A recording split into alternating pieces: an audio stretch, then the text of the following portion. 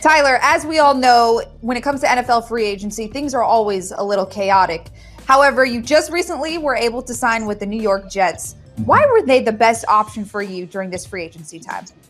I mean, I love what the energy that's been around the building. Everything I've heard has been shown, obviously, today on my team visit. I love the scheme that they have building here. Offensively, I think I'll be a great fit in that scheme. As I talk to guys and former players and people that are, I guess, well involved with the team, it just seemed like it would be an awesome fit.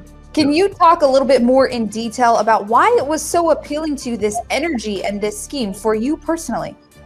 Yeah, I mean, having high energy, football's it's a grind. Everyone knows that's a tough game to play. And when you have great energy around the building and stuff that are different players that you can feed off of, and competition is, I think that's what breeds success, is that you have to be day in and day out ready to work and compete and be itching to get better. So having that high energy, and especially I just got done meeting with Coach Saleh, and he's got energy for days. So I mean, he's a good driver of that, and I think that personally was a good fit for me. And scheme-wise, I just know what they're kind of interested in running with the kind of 49ers scheme and how their offense is shaped out. I know the offensively tight ends are pretty involved, so I mean that's exciting for me.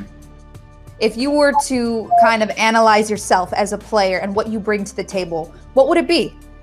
Yeah, I would say I'm a 3-down tight end and someone that would go get the ball in the pass game, and I can handle myself in the run game also.